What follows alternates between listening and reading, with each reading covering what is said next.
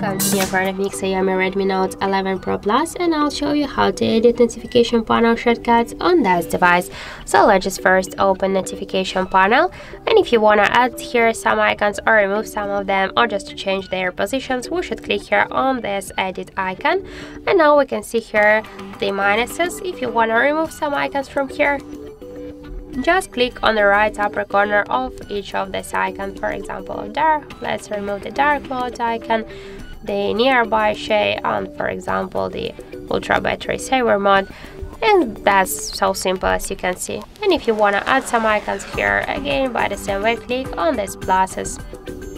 And to change the positions of the icons, hold the icon and drag it then by this way. And to save the changes, click to the down on the right upper corner. And that's it. So thank you for watching, and if you find this video helpful, don't forget to leave a like, comment and to subscribe our channel.